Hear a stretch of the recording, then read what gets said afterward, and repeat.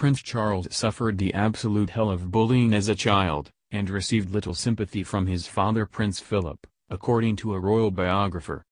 Prince Charles, alongside Princess Diana, bucked royal tradition by sending Prince William and Prince Harry to nursery, and then saw them happily established at Eton, near the Queen at Windsor.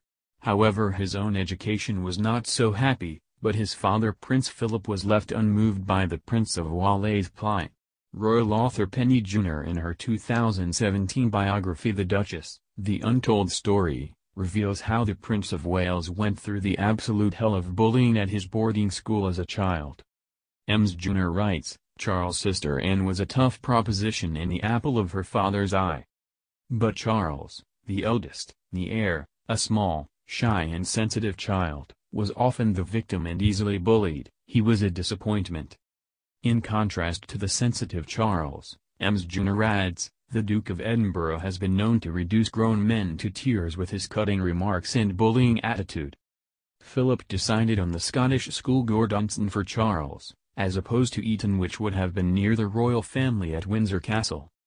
Ms. Junor explains how Charles was utterly miserable there and wrote to his parents complaining of the absolute hell of bullying. She writes, he was kicked and punched on the rugby pitch, where he never excelled, and hit by his roommates in his dormitory at night for snoring. The Prince of Wales wrote to his parents, it's absolute hell here most of the time and I wish I could come home. Ms. Junor continues, his father was unmoved by Charles' plight, and seldom saw his son during term time. Gordonstoun had been the making of Philip when he was growing up and he was convinced it should be the making of Charles.